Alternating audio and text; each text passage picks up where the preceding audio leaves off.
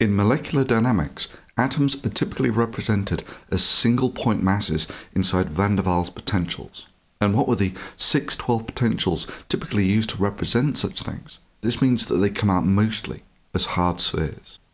Partial charges are then calculated via some form of quantum method to represent the distribution of electronic charge on those molecules.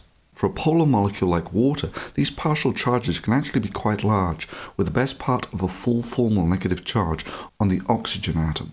In molecular dynamics, bonds are typically represented as simple harmonic oscillators, as are the angle constraints. To start the simulation, a range of velocities is chosen that matches the Boltzmann distribution for that temperature, and then those velocities are assigned randomly to each atom. Similar methods are then used to put energy into the bonds, angles, and dihedrals.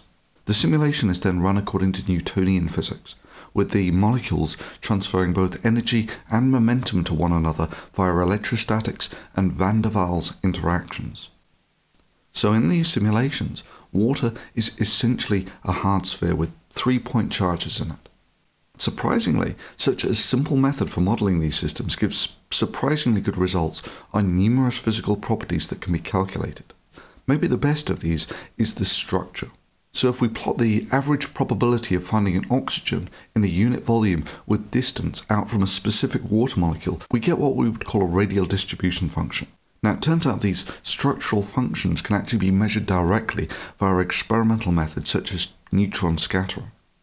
As you can see, these very simple methods do an okay job of modelling the structure of water.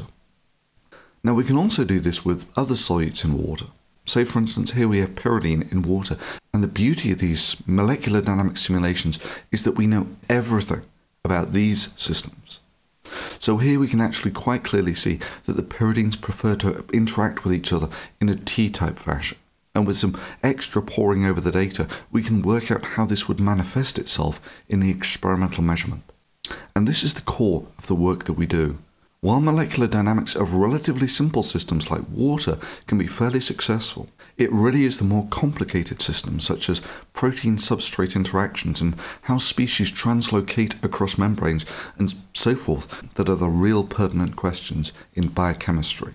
And while the simulations are a fantastic way of getting insight into these problems and visualizing them, the answers that you get will only be as good as the parameterization of your model.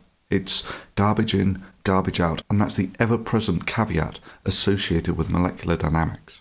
Now, while molecular dynamics is a very solid player when it comes to gaining molecular insight into the behavior of such systems, it turns out that in many biological systems, the devil is in the detail. For instance, take a model system, guanidinium, an almost pervasive molecular motif.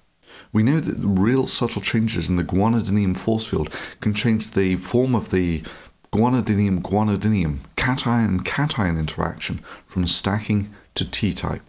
Now, such problems may seem trivial until you realize the potential impact that such changes could have on the thousands of molecular dynamics studies done every year. The amino acid arginine is a key part in many voltage sensing channels, and it's been tied to important interactions in many protein-protein associations, and is doubtless an important interaction in determining protein folding pathways. The refinement of these details is critical to the development of this field, and this is the sort of work that we do, in that with appropriate structural measurements, usually from neutron scattering, we can actually refine the details of the model and subsequently elucidate which are the important interactions that are critical in many biological systems.